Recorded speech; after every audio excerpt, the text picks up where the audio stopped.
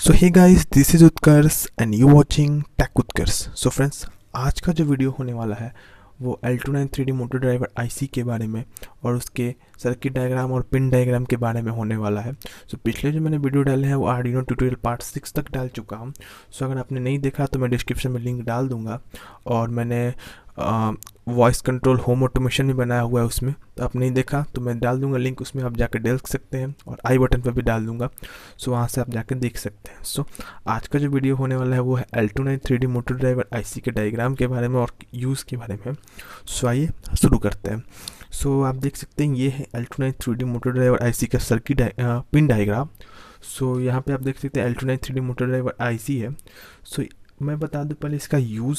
सो इस आईसी का use motor को चलाने के लिए किया जाता है। जैसे कि आप गाड़ी को चलाने के लिए एक ड्राइवर यूज़ करते हैं, वैसे ही इस मोटर को चलाने के लिए एक आईसी का यूज़ किया जाता है।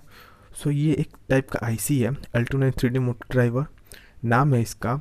सो इसको सीधे मोटर ड्राइवर ही बोला जाता है। और इस तरह के और भी बहुत सारे आईसीज आते हैं जो कि मोटर को चलाने के लिए ऐसे यूज़ किए जाते हैं। सो ये जो एक आईसी है वो दो मोटर को चलाने के लिए यूज़ किया जाता है और 4 सेंसर्स इसमें अटैच किए जा सकते हैं आउटपुट के लिए, सॉरी इनपुट के लिए। तो मैं दिखा दूँ आपको, ये है आईसी, ये है आपका आईसी, देख सकते हैं यहाँ पे, देख सकते हैं लिखा हुआ है L293D, देख सकते हैं यहाँ पे L293D लिखा हुआ है। और मैं बता दूं अब कि पिंस को कैसे काउंट करते हैं। सो यहाँ पे आप देख सकते हैं कितना लोग पिंस को गलती जोड़ देने के कारण वो काम नहीं करती है। तो मैं बताना चाहता हूँ कि पिंस को कैसे काउंट करते हैं। सो यहाँ पे आप देख सकते हैं कट सेक्शन यहाँ पे दी हुई है। सो यहाँ पे कटिंग साइड से होती है। सो कटिंग के जस्ट बगल में एक डॉट होती है, ठीक है, मैं दिखा दूँ इस पर। सो यहाँ पे आप देख सकते हैं, यहाँ पे आप देख सकते हैं ये कटिंग है, इसके जस्ट इस साइड में एक डॉट है। सो ये डॉट का मतलब होता है कि यहाँ से पिंस का काउंटिंग चालू होगा, ठीक है। सो यहाँ पे आप देख सकते हैं इसमें 16 पिन होती है, 16 पिंस होती है। सो इसको काउंट करने का यहाँ से शुरू करते हैं, जहाँ से डॉट है वहाँ से मैं काउंटिंग शुरू करूँगा। सो 1 2 3 4 5 6 7 8 और जस्ट राइट से आके नीचे से शुरू करते हैं 9 10 11 12 13 14 15 16। कितना लोग ऐसे काउंट कर लेते हैं 1 2 3 4 5 6 7 8 और यहाँ से 9 काउंट करते हैं। सो ये गलत हो जाएगा।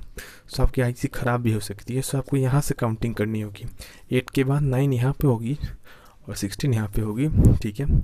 सो मैं आपको बता दूँ फिर से कि क्या क्या इसका पिंस के बारे में।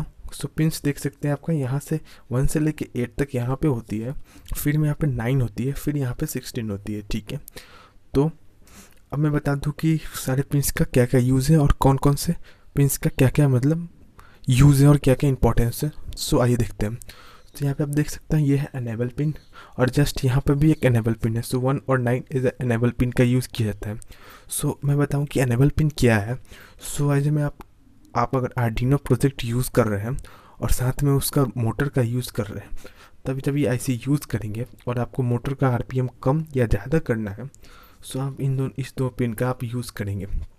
सो इन दोनों का यूज़ ऐसा ये है कि आप उसको आरपीएम घटा बढ़ा सकते हैं मोटर के, ठीक है। फिर सेकंड पिन जो इनपुट होता है, इनपुट वो सेकंड पिन होती है और यहाँ पे आप देख सकते हैं 7। सो 7 और 2 ये दोनों इनपुट पिन्स होती हैं। और जस्ट अब राइट साइड में आएंगे तो इनपुट 4 और इनपुट 3। सो यहाँ पे 4 इनपुट्स यूज़ किए जाते हैं। सो इनपुट ऐसे इसलिए यूज़ किया जाता है कि जैसे कि आपको ऐसे यूज़ करना है कि कोई ऑब्जेक्ट डिटेक्ट हुआ या कोई वैल्यू डिटेक्ट हुई। सो ये इनपुट करेगा, इनपुट लेगा और फिर आउटपुट देगा किसको, मोटर को आगे बढ़ने के लिए, ठीक है। सो इसके लिए यूज़ किया जाता है। और यहाँ पे आप देख सकते हैं इन पिन नंबर 3 पे आउटपुट है और पिन नंबर 6 पे आउटपुट 2 है। सो इन दोनों पिन पे हम लोग मोटर का यूज़ करते हैं, एक मोटर का, जो कि एक पॉजिटिव यहाँ पे लगेगा या नेगेटिव यहाँ पे लगेगा, या नेगेटिव यहाँ पे या पॉजिटिव यहाँ पे। सो पिंस, मोटर के 2 पिंस होते हैं, पॉजिटिव नेगेटिव। सो आप जैसे भी अटैच करेंगे क्लॉकवाइज होगी या एंटी क्लॉकवाइज होगी, ठीक है। वैसे यहाँ पे भी देख सकते हैं आउटपुट 4 है और यहाँ पे आउटपुट 3 है। सो ये दोनों मोटर्स के लिए, एक सिंगल मोटर के लिए 2 पिंस अटैच किए जाते हैं, ठीक है। सो ये है, यहाँ 2 मोटर और 4 सेंसर्स यूज़ कर सकते हैं, ठीक है। अब मैं बताऊं तो यहाँ पे VCC2 देख रहे हैं और VCC1 देख रहे हैं। सो ये जो दोनों हैं, यहाँ पे पावर देनी होती है VCC की, पावर मतलब पॉजिटिव वोल्ट देनी होती है। सो यहाँ पे हम देख सकते हैं 8 पे आपको डायरेक्टली 9 वोल्ट देनी होती है, और 9 1 16 पे 5 वोल्ट देनी होती है। 9 1 16 पे अगर आप ऐसे यूज़ नहीं कर रहे हैं एनेबल पिन का, सो 1 9 और 16 पिन पे पॉजिटिव देनी होती है, ठीक है।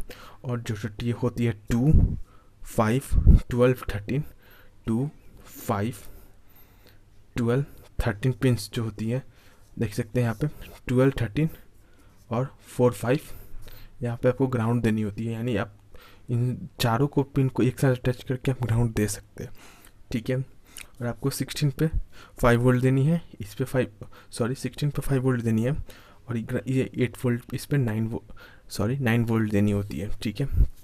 सो ये है इसका डायग्राम, और मैं आपको दिखा दूँ, ये होती है IC, ठीक है। ये कुछ इस तरीके की दिखती है, ठीक है।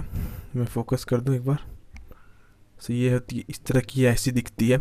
सो जो मैं अगला प्रोजेक्ट होगा मैं इसी पे बनाने वाला हूँ। सो इसमें मैं एज ए यूज़ करूँगा लाइन फॉलोइंग रोबोट और object following robot without micro controller. सो मैं आर्डिनो का यूज़ नहीं करूँगा। तो दोनों का प्रोजेक्ट सेम ही है, बस केवल थोड़ी सी की चेंज है। सो उससे आप यूज़ करके as a line following robot बना सकते हैं और ऑब्जेक्ट फॉलोइंग रोबोट भी बना सकते हैं, ठीक है। सो आज के लिए बस इतना ही, मिलते हैं अगले वीडियो में लाइन फॉलोइंग रोबोट प्रोजेक्ट के साथ। सो मिलते हैं, good bye, C you again next video, और बी सेफ, बाय बाय।